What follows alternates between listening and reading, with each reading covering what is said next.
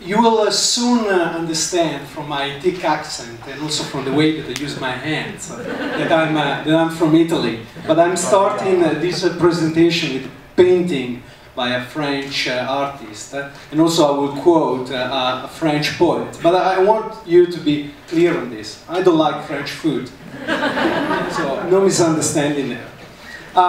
This is a painting by Monet of the harbor of Honfleur, and Baudelaire used to do is walking there, and he was looking at the ship, and he wrote back, and he wrote in one of his writings about how those idle ship at bay, aren't they calling to us and asking, when are we going to sail for our dreams?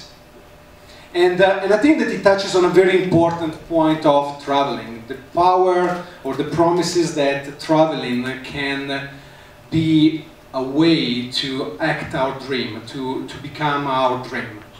And this is indeed very powerful to me, and I do think and I do travel as a way of start a spiritual process that through traveling you're able to do mainly two things. The first one is an inward journey, and to try to understand you better. And that at the end of the day, probably in the end of the process, it means to try to understand that it's not the things or the stuff in our life that trouble us, but it's more the judgment that we make on those things and on those stuff that are the ones that trouble us.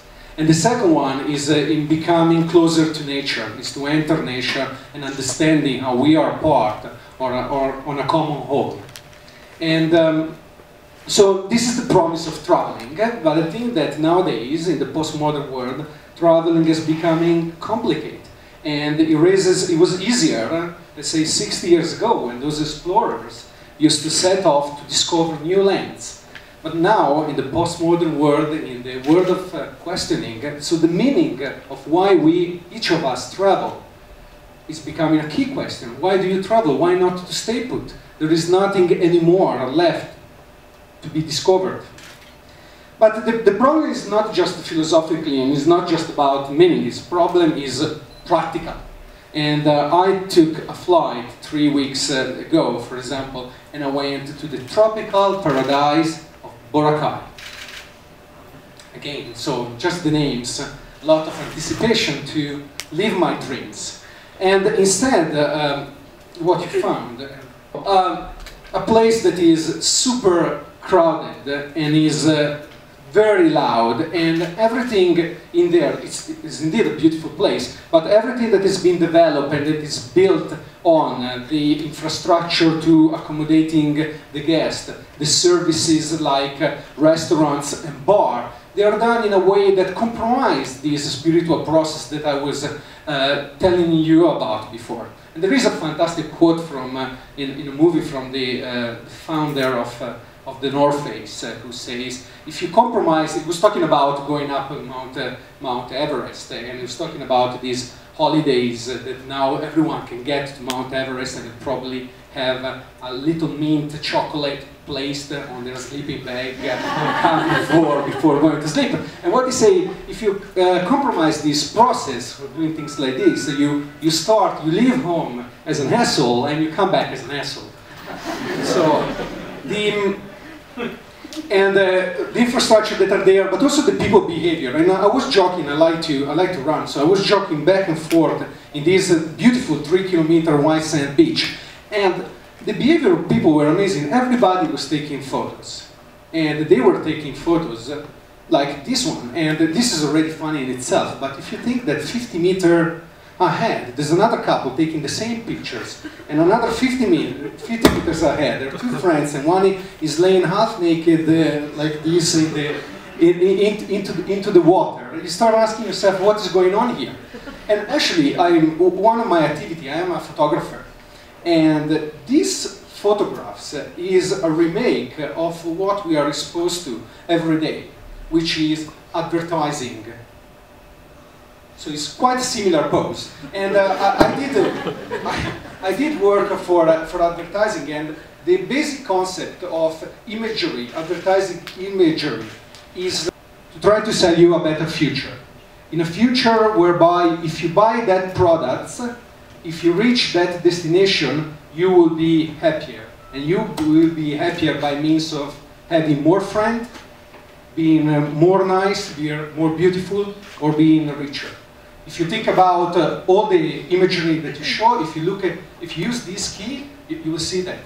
Buy this whiskey and you will be surrounded by friends. So that's, and this is what at the end of the day these people are mimicking. And although nature and art and diversity requires silence to be able to connect to it, to understand it, the loudness and the crowded stuff in the places does not. And so you're left with a dream destination that does not give you anything anymore. And what you can do is to take this shot and put it on Facebook, and so to act, and not for one time, not to look at one of those images, but to be one of those images. So your friend of Facebook will make some of those nice comments. Oh, that's fantastic. Oh, I love that. Oh, wow.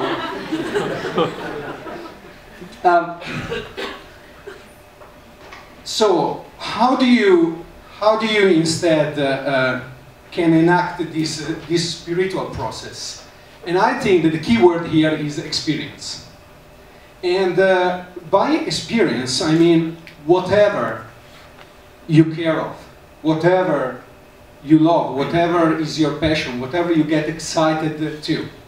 And a normal way of traveling that you see in guidebook, you're being, or through a travel agent, but normally we do this to ourselves by the way that we take one of the guidebooks and we follow all the highlights. And if you arrive in Milan, you probably ask, first of all, to go to see the Duomo of Milan, an example of late Gothic architecture. And after that, you go straight to see the Leonardo da Vinci Last Supper. So, another example of Renaissance painting. And then probably you're going to be shown what is the new building of the local government, which is an example of postmodern architecture. But you have the key to really understand the work of art in these three cases, only if you're used to it, if you have been studying it, if you get becoming familiar with it, then you have the key to understand its deep meaning. Otherwise it's just a, okay, cool, what's next? And probably again the Facebook and everybody, wow, cool. So, who is an expert, or not, sorry, expert is not the right word. Who is passionate or has studied late Gothic architecture? So why do you need to go and see the Duomo of Milan? Why don't instead you use your trip to Milan to have experiences and to design experiences for yourself that are linked to what you love?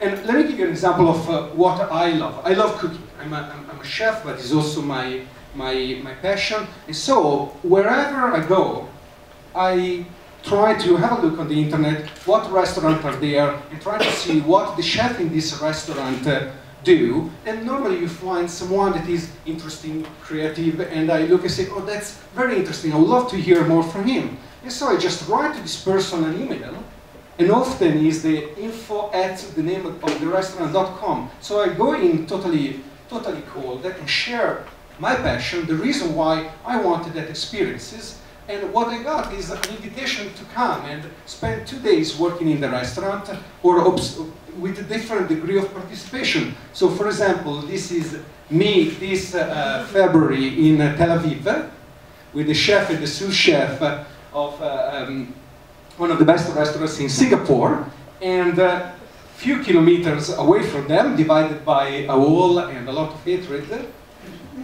in Ramallah, I spent 3 days in Palestine, in this restaurant, with these guys. And again, I love cooking, but this is a means to an end. Imagine spending a full day here with these people that are as much excited as I am to be with them, they are of being with me. And we're having a lot of fun. We're sharing, they are getting interesting to share, they're passionate about what they do, and they're interesting to share me their recipes. And at the same time, they ask me to cook, so how do you make the real risotto? And so you're treated not anymore as a tourist. You're able in this way to break down a barrier and become one of them. And also they want to take you out at night, they want to spend time with you. And the same things in Tel Aviv. So this is a way to really use what I was talking about before, the spiritual journey, in this case, of diversity, of understanding diversity, through an experience, which is something that I love. Another thing I love doing is endurance sport.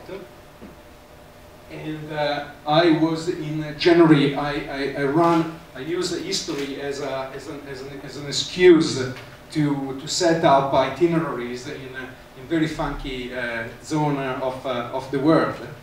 And again, spending 6 days in the desert of Arabia was a very powerful way for me to meditate. And running, in my opinion, is very similar to the mechanism of meditations. And so it was a great way for me to get closer with the nature, to understand with nature, and to do so at a pace that slow you down. But again, let me stress here, the key point is not in order to travel, to have real experiences, you need to run in a desert. So no, that's just me. It can be the other experience, like cooking. So it's the key point is about what is it that matters to you here at home. You don't need to sit down and try to take something new. Is to sit and look at yourself and what you've been doing the last week. What are the things that excite you?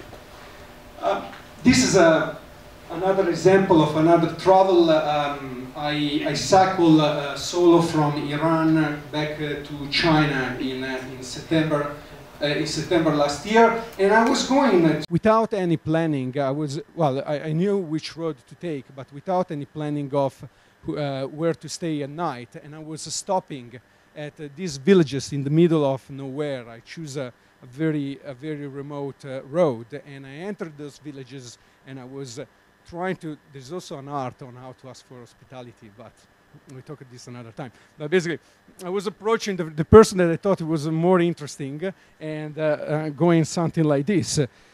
We're using the Italian gesture that always work well. I was saying, you, me, together, and you need a lot of courage to do that, particularly if you're asking someone that is 2 meters high and has a big mustache, and he has a grin when you ask. I've been lucky, and these are some of the family that have hosted me, and it was beautiful because the main thing I took back for the traveler.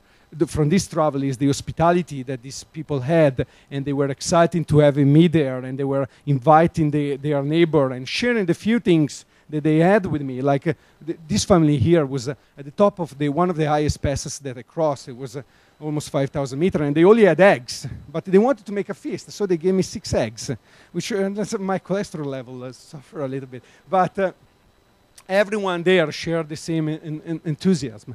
And just if you're asking about this guy, he's just painting the outside of his home, but we are very high, so it's not a terrorist we talk about. But again, so cycling, the experience that I love is a means to do what here, to have really deep cultural exchanges, or serving the local culture that I travel with from a close perspective. So let me just finish up by saying how do you do this? Because we're very lucky that I think in the last, technology is several years that has been enabling us to do interesting things. But I think in the last 3 or 4 years, there are technologies empower some individual to come up with little businesses, a website that enable you to jump the mass industry and to really tailor down your own travel. All right, so of course you start with Google. I spoke already about this. My email I went to Ginza. Where is it? I went to Ginza, and I work for a chef at one Michelin star restaurant there, and this is the email that I sent. So you just start by a simple email. But then let me share with you some more exciting things that are on the net. So I'm going with my wife and my parents, and we're going to go in Sicily in a month's time. And this is the place I'm going to stay, which is a fantastic home. And the cost is less than a three-star hotel. And with Airbnb, there is a website where people like you can put up their apartment in certain time of the year for other people to rent. And in some cases, like this one, is the whole apartment. In other places is just a room, but is again a great way to be inside of a person's home, which I personally think that they are perfect to see how people really live, right? The house is not the setup of an hotel. Another example is this site, Viable. You know the saying, when in Rome, do as the Romans do. And basically, you can choose, anyone can put up travel experiences. And so if you're here in Hong Kong, you want to take people through a tour of the local eateries, you can do that. And somebody in New York, see what you want to do. And there you go, an old Rome walking tour in Rome, or a espresso or a fresco workshop. You choose what you want without being to an organized, going through an organized company. Or if you don't have time, we're also very busy in Hong Kong. There is guru.com, and you can employ freelancer. And you're saying, I need someone to research for me where to go in Italy. And for $8 a day, you got someone in the Philippines or in India that you can employ, and is going to give you all the opportunity that you can do. And finally, more simple, like I think that the local bookshops sometimes have only the opportunity to stock only the famous guide, but Amazon is fantastic, and you find unbelievable local books. For example, I find these Jordan Walk Tracks and Caves that allow me to tell the support travel guide that I use to where I wanted to go. And this guy say, oh wow, this place, how do you know? So very easy to research and to do that. So to close it down, I think experiences that are close to your heart allow, even in our time, to have that spiritual processes that the travel can enable you to have in order to better understand yourself and feel better connected with the world around you, and hopefully reach happiness. Thank you.